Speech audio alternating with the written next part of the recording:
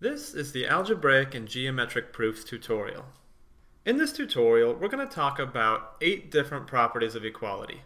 You may have seen some of these properties of equality in Algebra 1, but we're going to go over them and their implications for geometry. Rather than study all 8 of these at once, we're going to do them 4 at a time. So let me get rid of these 8, and I'll bring up the first 4. Let's begin at the top left with the addition property of equality, which states that if x is equal to y, then x plus z must be equal to y plus z. So, for example, if x is equal to 3 and y is equal to 3, then x is equal to y. And let's just say that z is equal to 4. Well then, according to the addition property of equality, x plus z, so 3 plus 4, must be the same as y plus z, which is also 3 plus 4. So in this case, 7 is equal to 7. They're called properties of equality because they should be equal at the end. Let's take a look at the subtraction property of equality. If x is equal to y, then x minus z is equal to y minus z. We'll go ahead and use the same values for x, y, and z that we used previously. So, if 3 minus 4 is the x minus z side of the equation, 3 minus 4 would also be the y minus z side of the equation. So in this case, negative 1 is equal to negative 1, which is true, and they're equal because it's the subtraction property of equality. What we're doing is subtracting from both sides like this. How about the division property of equality? If x is equal to y and z is not equal to 0, then x over z is equal to y over z. We can continue to use the x, y, and z from our previous examples. X being 3 divided by 4, which is z, is equal to y, which is also 3, divided by z, which is 4. That's true too. They're equal, like they should be. And the multiplication property of equality, same thing. We'll use the x, y, and z that we've been using before. So x times z, 3 times 4, must equal y times z, which is also 3 times 4 since x and y are equal.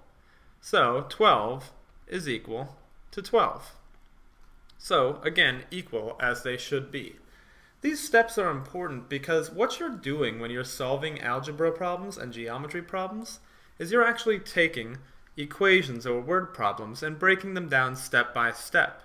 In some cases, you may need to add something to both sides to help remove things from the equation, or you may need to divide by something or multiply by something to keep paring down that problem into an end result answer, such as x equals 5 or something like that.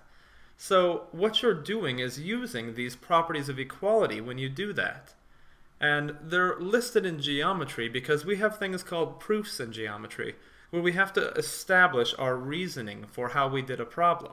It's to show an understanding, a mastery behind the math involved.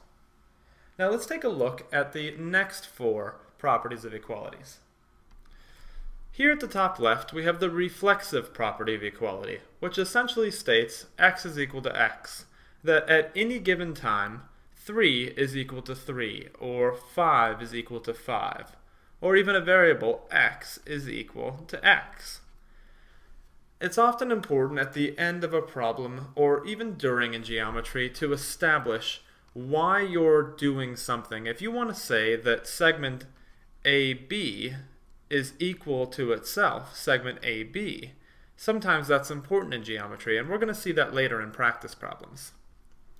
The substitution property of equality states that if x is equal to y, then y can be plugged in for x in any equation. For example, if x were equal to 3, and we had the equation 3x plus 5 is equal to 14, then in theory, according to the substitution property of equality, if we were to substitute that value for 3 in for x, it should also equal 14. 3 times 3 is 9, plus 5 is equal to 14, as it should be. Again, we end up with two things equal to each other because it's a property of equality. Take a look at the transitive property of equality. If x is equal to y and y is equal to z, then x is equal to z. This actually reminds me of the law of syllogism in geometry.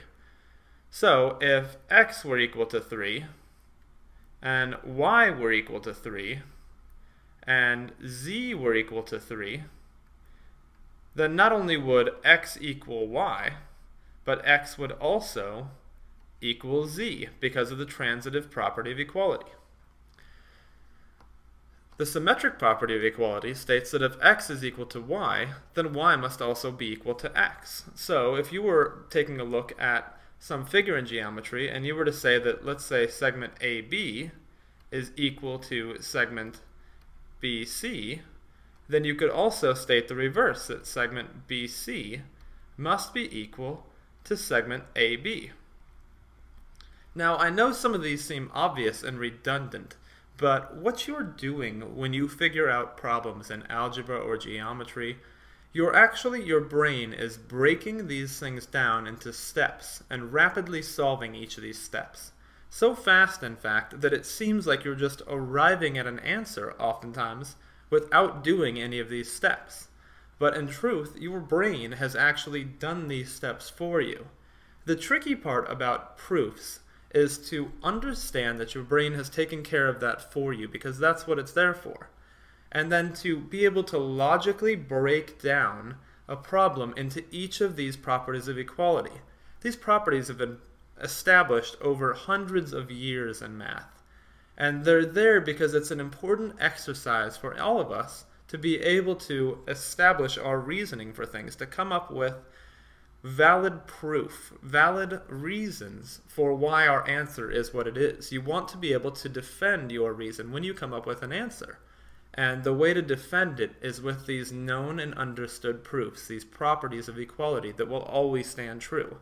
If you can break your answer down using these properties of equality, break it down into step by step, then you can offer irrefutable proof that your answer is correct. And that's what this math proving is all about. Fill in the blanks in order to complete the following proof. Given that measure angle WYZ is a right angle and measure angle 3 is equal to 53 degrees.